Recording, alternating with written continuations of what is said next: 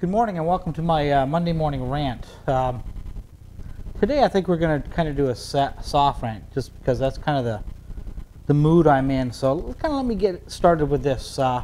Yesterday I got a comment. I get more comments on my stuff on Hogan than anything else that I do. And I think the more I think about it, for good reason. I mean, there are some die-hard Hogan fans out there. And, you know, it's a funny thing in the world of golf is that you get people that have got beliefs, and they're not letting them go no matter what. Not a chance in hell they're going to let go of their beliefs. You know, I've got as if you've ever seen my studio, you can see it's full of Hogan pictures, 8 foot by 4 feet high. And then I also have little mini pictures that I've done too, because I like to show people, and I'm all prepared for you. I came prepared today. The comment I got the other day was Hogan doesn't go on his front foot, and you know, I can show you. I mean, I'm taking a look at that picture there. And I've studied that picture, and I'm sitting there saying, if you can tell me Hogan's on his right foot, I'm going to eat your hat. However, I now realize that it wouldn't matter how many pictures I showed, no matter what I do. I've got the chance to maybe change about 1 or 2% of golfers out there that are going to listen to this. There is an X amount of golfers out there that are sitting on the fence, sitting on the borderline, not sure what to think. And I got to be careful, because those other ones that want to believe Hogan put his weight on his back foot, I couldn't change their mind no matter what. You know, I never go into a project trying to prove I'm right. I must be weird or something, because I always try to prove I'm wrong.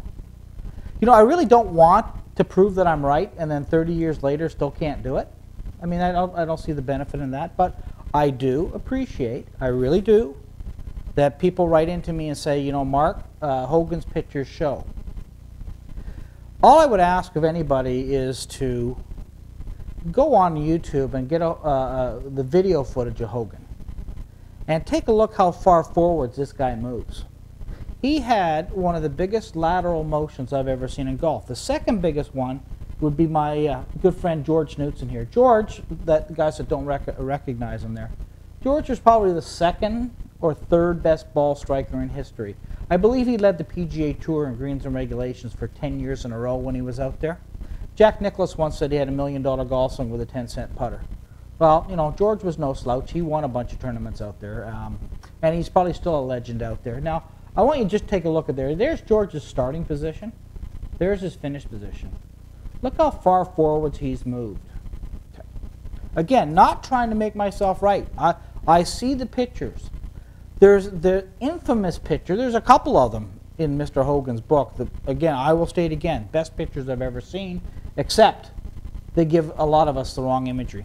The famous picture of Ben Hogan striking the golf ball. But what people don't notice is the golf ball's in the air. See, that changes everything. When you take a look at that picture and the little ball's got little woofers on it that show that it's already hit and it's already in the air, if you take a look at that and didn't know that, absolutely Mr. Hogan is way behind the golf ball. But if you recognize, if you move the ball back down, you notice that Mr. Hogan's head was right on top of the ball, and then in a split second he's 2 feet past the ball with that lateral motion that he had. He had that lateral motion to stop his left wrist from breaking down, to stop the hook, which Mr. Hogan feared. But again, you know, I'm not going to convince, I'm not even going to try to convince those people. All I would do is suggest that you might want to go back and look at the video footage. I'm absolutely not a fan of straightforward pictures. They do lie. They have lied. I could make one heck of an argument that photography and slow motion cameras have done anything for us as far as getting us better. Totally could make a great argument about that. I could totally make an argument that the new young teachers of the world are too obsessed with photography and too obsessed with numbers, and somewhere in the mix they forgot to teach you how to do it. Again, just my opinion. So I want you to take a look at that. I think YouTube can be a wonderful teaching aid, but you know what? The internet and teaching aids and websites like my own, they're only as good as the teacher instructing them.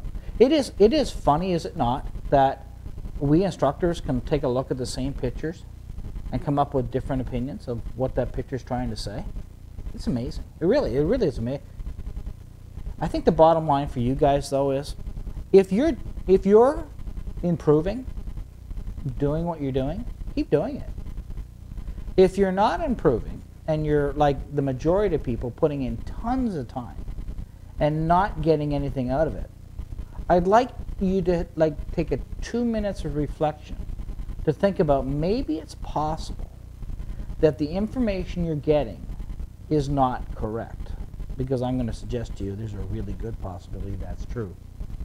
I'm going to suggest to you that you might want to take a look, and I'm offering a free 24-hour trial on my site.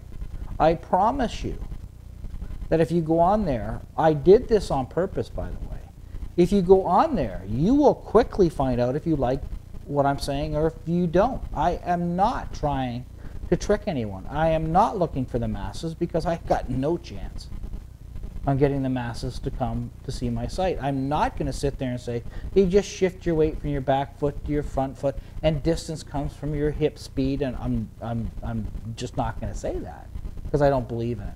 So please do so. For those that are, you know what, it really comes down to, if you're happy and your game's improving, keep doing it.